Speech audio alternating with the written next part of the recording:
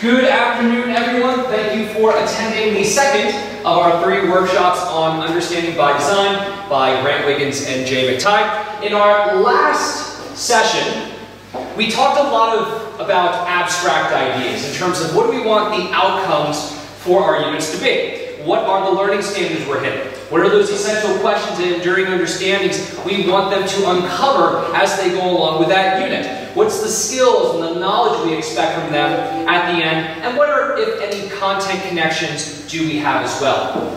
And that is a bit abstract because it's not necessarily in a physical hard copy that we can look at and assess. It's something more along, it requires a lot of reflection, it requires some analysis by teams. But today, we're going to be talking about something concrete, something that is hard copy. We're going to talk about how our assessments can align to our goals from stage 1. Hope you're excited? I'm excited. Let's get started. So, I want to put up this slide that we had from last week because it's always good to remember. If we could take all of the Understanding by Design theory, it can be boiled down into this phrase. The point of education can be captured in a single phrase. Worthy accomplishment achieved by causing thoughtful and effective understanding that enables transfer. And our goal as educators is to cause understanding with worthy accomplishment. Now, what we talked about last week was how do we frame those end goals? How do we make sure that students understand, they internalize it? Today we're going to be talking about the second part, the idea that we're enabling transfer of our students' knowledge. Now, a couple of objectives before we begin. So I want to give you some very concrete things you will be able to do or you will be able to know at the end of this workshop. First, you're going to understand how transfer is essential to mastering a learning standard. And that understanding the characteristics of an authentic performance task allow students to show transfer of learning goals. You're going to be able to understand how to create effective summative assessments that allow for that transfer. You're going to be able to analyze exemplar summative assessments to determine if transfer is occurring. And you're going to be able to assess existing summative assessments. So I'm going to try my best not to talk at you, and we're going to be working with things that you are creating so far in this first quarter of the year. So let's talk about what transfer is, because I've used that term a bunch. And we have to have a common understanding of it. Transfer requires application. Real life, real world application. It is not repeating formulas.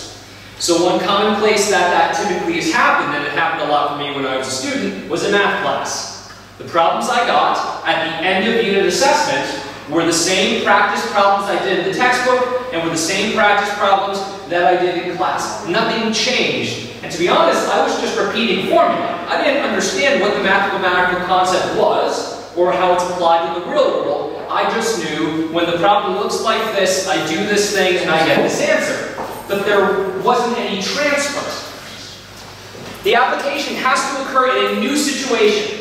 To really be able to determine if students have transferred their understanding, we have to give them something they haven't seen before, which allows them to think, which of my prior learnings have already occurred? What understandings that I've internalized can be applied to this particular situation to answer that question?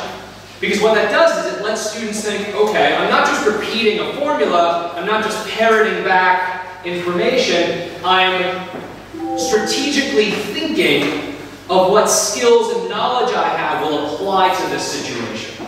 And lastly, it requires that learners must apply their learning autonomously. That this isn't necessarily group work. Now, yes, we want them to be able to collaborate. Yes, we want them to work with multiple different groups of people. But if we're trying to assess their understanding, it has to be autonomous. Because typically when we do group work, it either is a regression to the mean, or it's a reflection of the strongest student in the group. We cannot accurately say that that student has demonstrated understanding. So that's what transfer is when I mention that in the rest of the workshop. Now, how we can organize this is through stage 2 of our Understanding by Design template. So if you want to hold up that template that you have in front of you, that you got when you came in, it's the blank DVD template. It looks just like this. And what I'd like you to do is go to the back of the first page. Go to the back of the first page, and in the middle you're going to see a section that is titled Performance Tasks. That's where we're going to start. Now again, in Understanding by Design, we are always working toward those end goals in stage 1 that we created. And we know if students have demonstrated mastery of the learning standards for our unit, ideally by a performance task that is authentic, that is actually a microcosm of what a historian would do, of what an artist would do, what a writer would do, or a reader would do, what a mathematician would do, what a scientist would do. We want them to experience that discipline. It is now no longer sufficient for them to be good at taking tests. I think the one thing that a lot of schools, especially top performing schools, are dealing with is all of our students can do well on tests, and they can all play a musical instrument, and they can all speak 3 languages, but that's not what is going to separate them to go to top universities anymore. What universities want is authentic, long-term immersion in a discipline. They don't care what you know anymore. They want to know what you can do. What can you actually create? And so performance tasks allows not only us to know if they've demonstrated understanding of those learning standards, but we also know that they're working toward being in that discipline. The second thing that we look at in stage 2 are traditional summative assessments. Traditional tests, but again, that really shouldn't be the end goal. Not that we wouldn't have other summative assessments, but the real goal is performance tasks now. And under that, on the second page, you'll see a little section that says formative assessments. So after we design the performance tasks and summative assessments of our unit, we now have to think, okay, so what little formative assessments can I do in class that doesn't have to be a quiz, although those do work, but what kind of questioning, what kind of activities, what kind of checks for understanding am I going to do in class so that students are confident that they're being prepared for the summative assessments so that we know they've mastered the learning standards. That's how the structure works. That's how stage 2 is designed. And if you notice on the right, there's this section where you actually note the standard that they're hitting. So we're always thinking about what formative assessment is this preparing them for? What summative assessment is attached to these particular learning standards? We're always thinking how things connect because we want to maximize our time with them. Now, when you design performance tasks, and I'd like you to go back to that section where the performance task is, typically we want to frame it in an acronym called GRASPS. Because again, the goal is we want them to have a real-world application so they can transfer their knowledge. And so we think, what is the real-world goal? What is the real-world role of the student? What role are they being placed in? What is the real-world audience of the performance task? What is the real-world situation the performance task reflects? What is the real-world product or performance, and how is it assessed? The one thing you see in almost every single one of those sections is real world, real world, real world. We want them to be prepared for the challenges of 2030 and the real-world application of the knowledge. That's why students always ask, why do I need to know this? When are you going to use this? Let's tell them why they need to know this and when they're going to use this. So hopefully I haven't talked at you for too long. We're going to be working in groups now. Let's actually look at what some of these performance tasks can look like. Now I have about 35 different exemplars for every single discipline you can think of, but I've just pulled out 3 common ones that we're going to analyze. So I have 3 performance tasks. I have one that's connected to English, I have one that's connected to math, and I have one that's connected to science and chemistry. Now what the goal is going to be is I'm going to let you choose which one you want to look at. So we'll have a group for math, a group for science, a group for English. And after you read the performance task, I want you to try and guess what was the learning standard that students are showing mastery of through that performance task. So I'm going to put the, excuse me, chemistry ones here, the math ones here, and the English ones here. So we're going to have 3 groups, use the entire room, read this together, and try to determine what was the learning standard for this performance task. Go.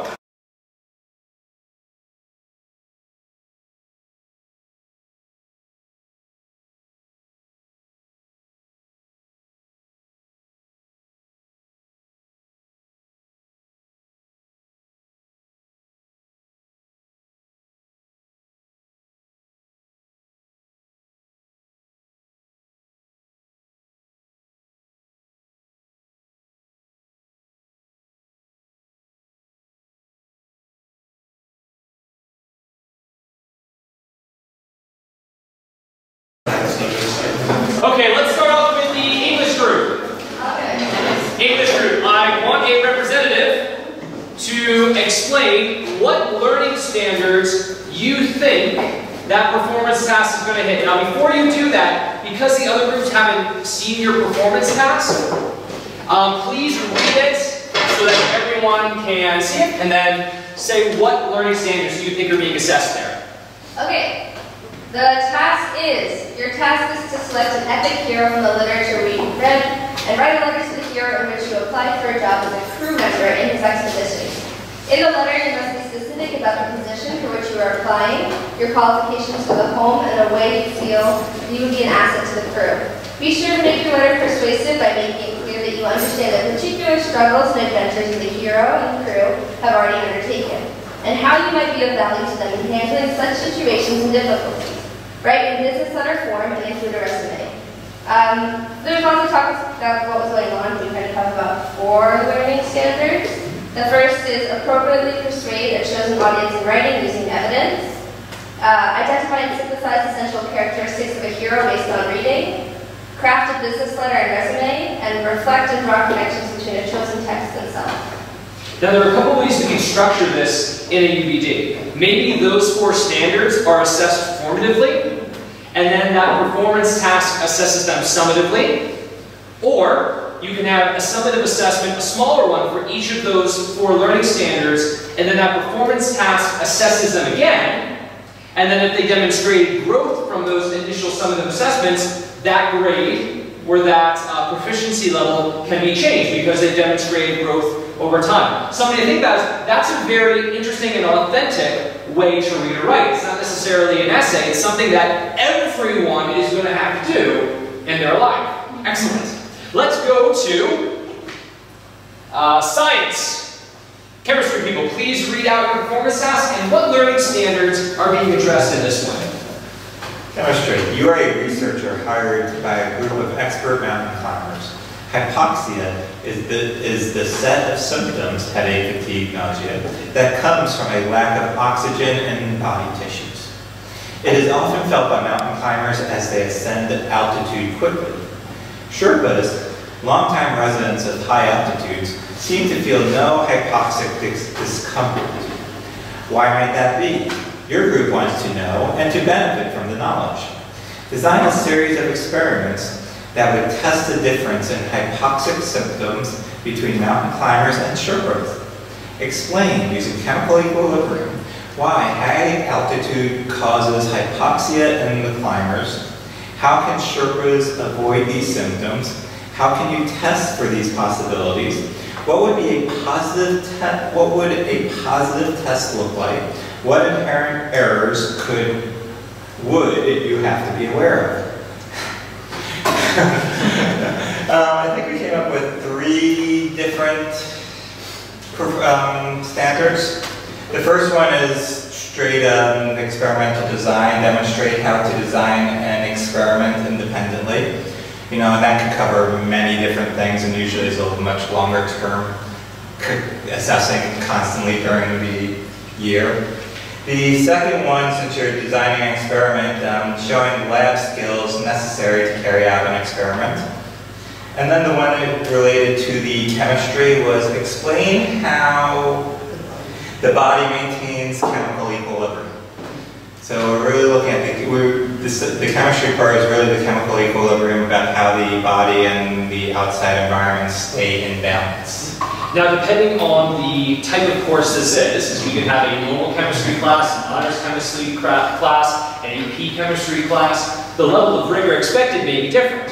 For instance, in an AP class, that could be a full-on research paper with a research question and a methodology and a lab report and data sets. But in a normal chemistry class, this could be, hey, do a podcast talking about it, or make a YouTube video about it, or make an infographic about it. Allow for some differentiation in terms of that product. But the great thing is that allows for different levels of rigor based on the classes that we have here. Let's go to the math group. So math group, please read out the performance task and what learning standards are being hit here. When contractors give us an estimate on home repairs, how can we know if the cost is reasonable? A homeowner has asked you to review a drywalling contractor's proposal to determine whether the homeowner is being overcharged. Students are given room dimensions and cost figures for materials, labor, and a 20% profit. Examine the proposal and write a letter to the homeowner providing your evaluations of the proposal. Be sure to show your calculations so that the homeowner will understand how you arrived at your conclusion. We came up with a few gold standards that this could fit because it actually covers a lot of things in math and outside of math. But the ones I have are presenting mathematical operations and findings in a professional and clear manner. The use of mathematical logic to give opinion on real-world problems, and apply understanding of geometry and rates in real-life applications. Okay, fantastic. Now, here's something really interesting. They have to write some kind of report. A lot of times we don't think about discipline-specific literacy and math, but in math, you have to write like a mathematician. There are ways to write like a scientist, write like a historian, write like a writer or a reader or a journalist or an artist or a musician. There is discipline-specific literacy that we often forget about because we think about content. But we also have to, if we're training them to be a mathematician, a scientist, a historian, a writer, a reader, a musician, an artist, if we really want them to be prepared for that discipline, they have to learn how to write like that discipline and read like that discipline. So, when we're designing these performance tasks, which by the way, remember one of the ways you can design stage 1 in UBDs is actually starting with a great performance task. So if you're not too clear on how to create stage 1, but you have a really great authentic idea for a performance task, well then you could do what you just did. Think about what learning standards are assessed and then work your way down in terms of enduring understandings and essential questions. That's the great thing about UBDs. They're not prescriptive. There's not one way to do it. Now, in terms of how students can show transfer, they can do it a few ways. And what I'd like you to do is please pick up this handout that everyone should have when they came in. And please go to the back of the first page. So the handout looks like this on the first page. Please go to the back of the first page.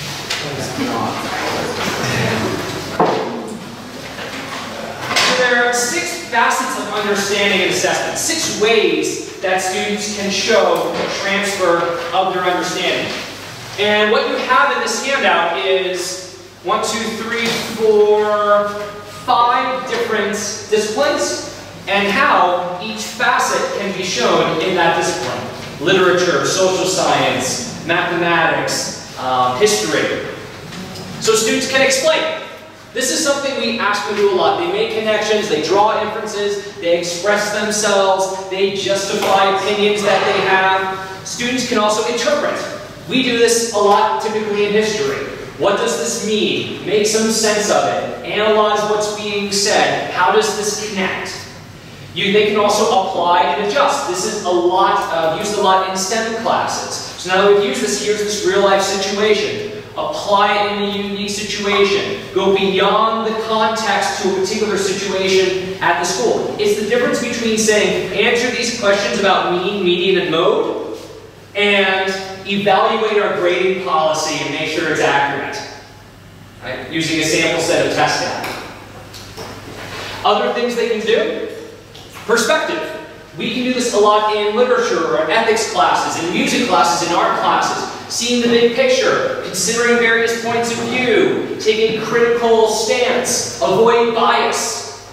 They can also practice empathy, perceive sensitivity, walk in others' shoes, find value in other people. Lots of the humanities classes, lots of the arts students do this. And self-knowledge, which really they should be showing in all their classes. That's developing that metacognition and that reflection that allows them to be their own teachers and to take ownership of their own learning process. So I just want you to take a minute and find your discipline on this handout and take a look at what are some examples of each of these facets of understanding in your specific discipline.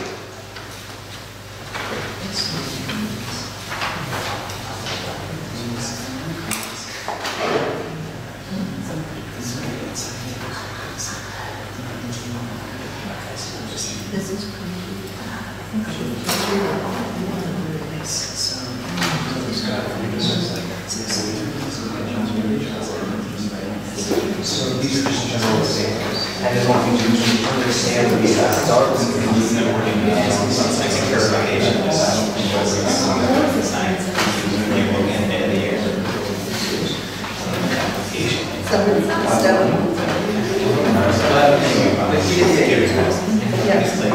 Scenarios before they do. We're not just building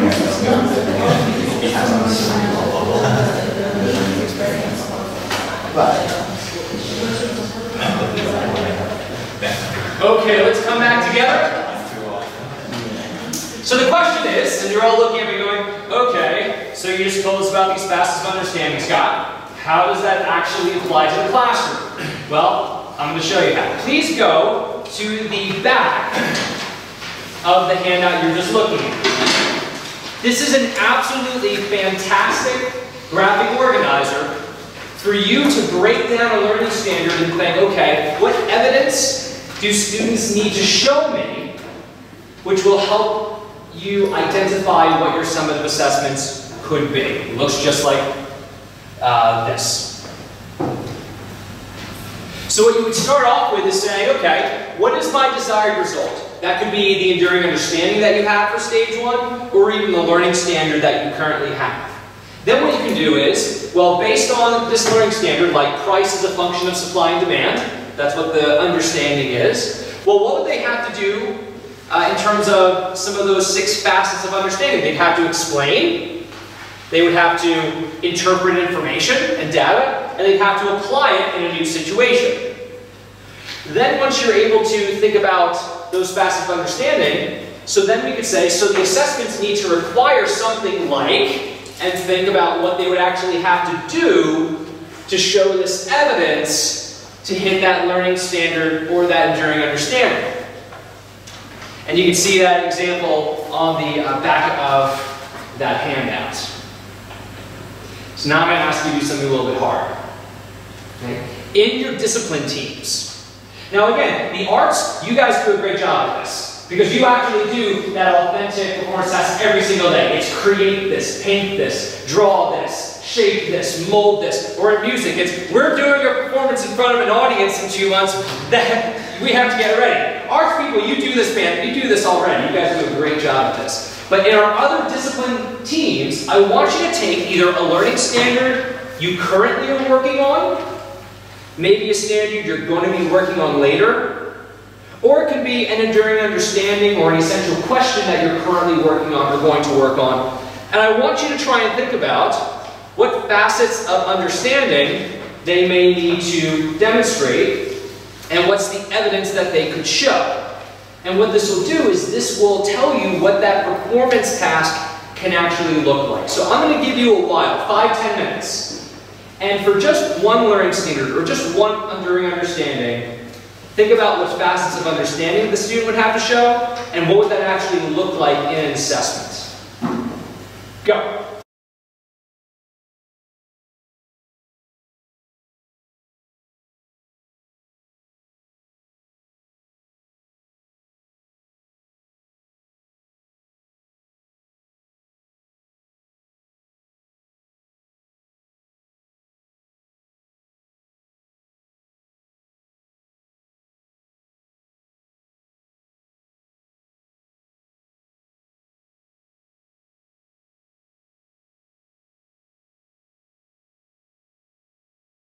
Okay. So we're going to start off with the history department. Wow. So what was your understanding or question? How did that break down to the 6 facets of understanding, and what evidence would they need to show? Okay, so I'm currently working on a unit that is about freedom, and we're talking about universal human rights. So the basic understanding is that universal human rights are not instinctual, they're not as instinctual as you think they would be. And so the explaining would be something like, articulate one of the kind of articles, explain what it means, why it means what it means. I'll jump down because I started with more empathizing with putting them in moral decisions, showing them how the decisions that they're tempted to make actually end up being, if you extrapolate them out, end up being the justification for different mass atrocities over the course of history. And so having them empathize with, oh my gosh, if I took my own decision-making process out to a bigger level, I would commit horrible crimes. See from the point of view of different... I mean, it really is. No, it's true. It's shockingly real.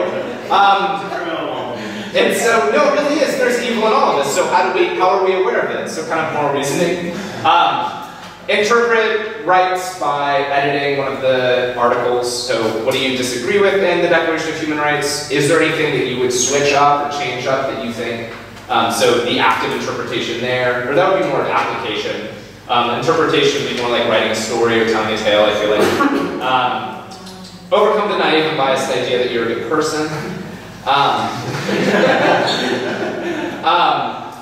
But all of this, I think, would come together in something along the lines of, I would want them to create a tale or a story in which a main character has to make a moral decision that either would violate or kind of be in alignment with one of these basic fundamental rights, the way that they treat people, or say you're running a government, or say you're doing this and you have to make a decision, and then probably write a short introduction or reflection that requires them to tie it directly to one of the universal human rights and show that the way that they created this tale, they empathize with this character, they empathize with somebody who disagrees with them perhaps, actually is reflected in the kind of actual, like an analysis, providing evidence from the actual declaration itself. Fantastic. Let's give them a round of applause. Great job. Thanks for sharing. All right, let's go to world languages. They had a really interesting performance task idea. World languages. Alright, so when I looked at all those videos when I was coming here, It's Good to Be a Kings, I was thinking to myself, how can it be interesting for students to learn about talking about their daily routine? So I thought to myself, why not make it, a video, It's Good to Be a Kings, but in a foreign language. So I figured something that could work for French and Spanish, but I specifically obviously talking with Eileen about the French, like a French project for kids. So I thought it'd be kind of fun to actually have our groups collaborate on it, so that way they get the collaboration skill. And then also they get to work with the technology, which is also important. And also learn the vocabulary about, your day kings. Maybe we have groups that talk about just the academic side and the extracurricular side, so that there's multiple videos. Then we can have some kind of contest, and then maybe we can get Omer and Bara involved and make it more of like a big thing that is meaningful, not just in class, but to school as well. So what's their overall understanding? The overall understanding would be, there's a lot actually, we came up with a lot of stuff, but the most important thing would be being able to talk about your daily routine. Fantastic. And which of those facets of understanding are they demonstrating there again?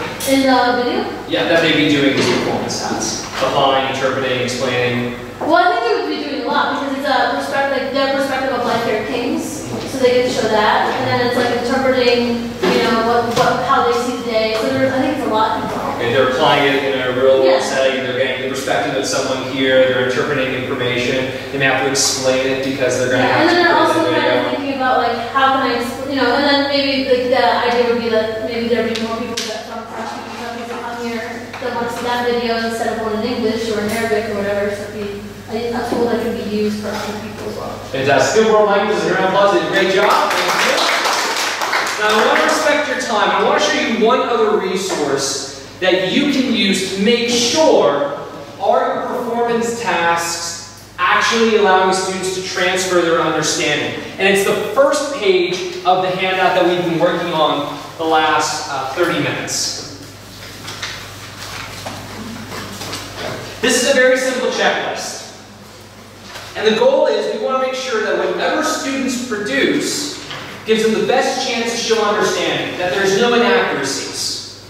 And so we want to make sure that they can't accidentally do well by guessing or having a good effort, trying really hard, or making it look really pretty.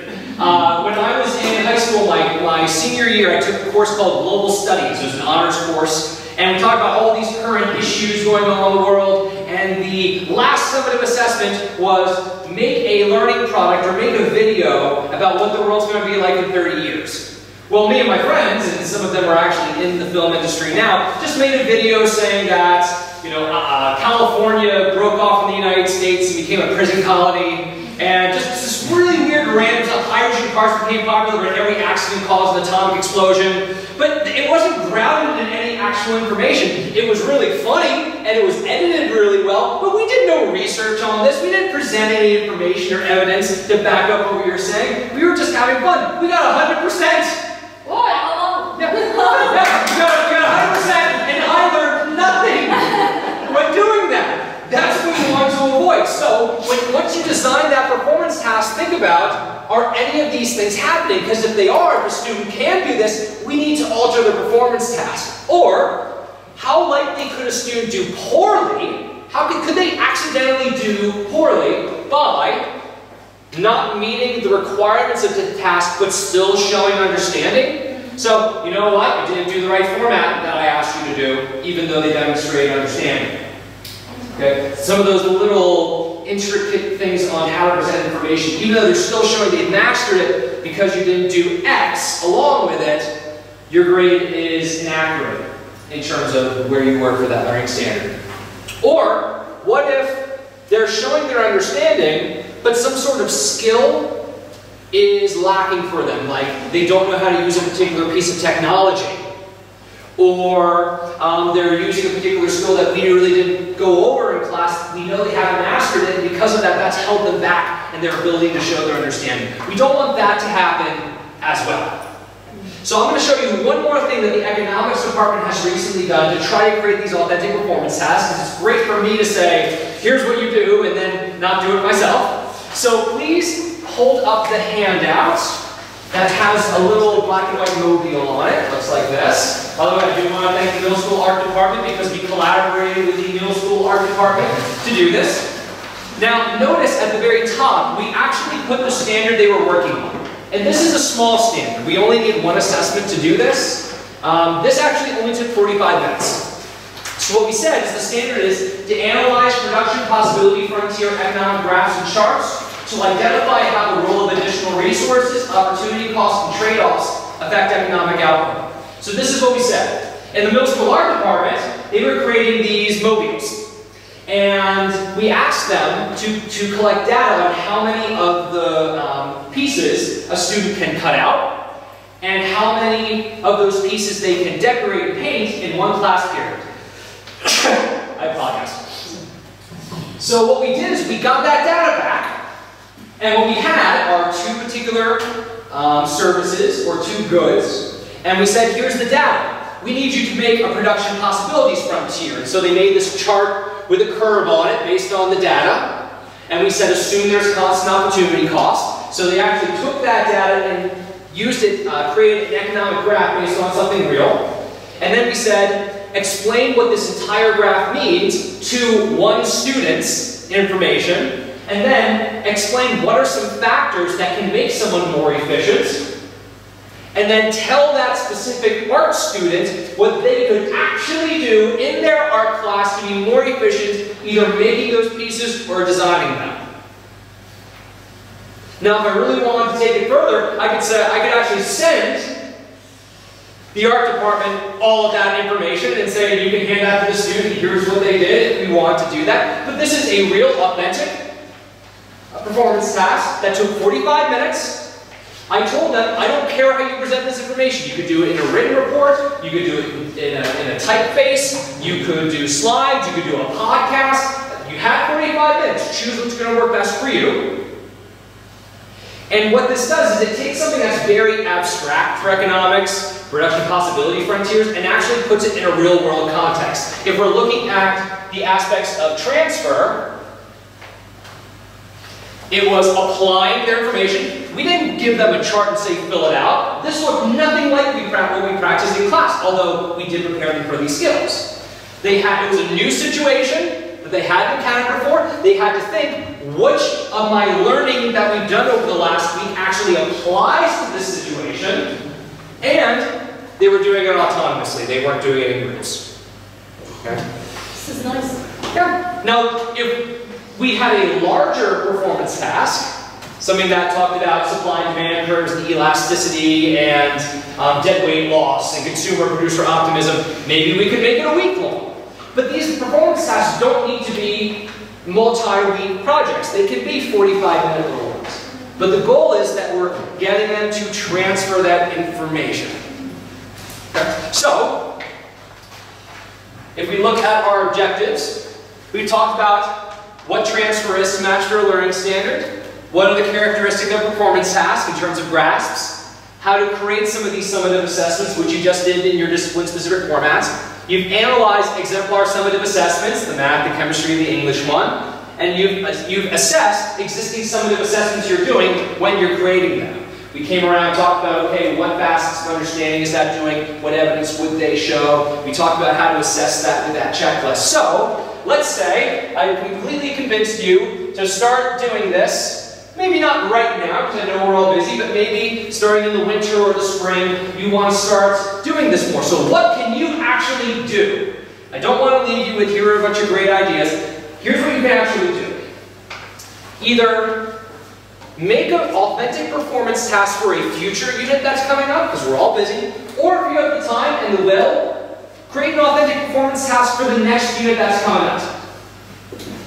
Then you can think about how you identify the evidence you need for students to demonstrate it. Does the assessment meet the standards of transfer? Does it pass the checklists that we've all just used and there are these graphic organizers?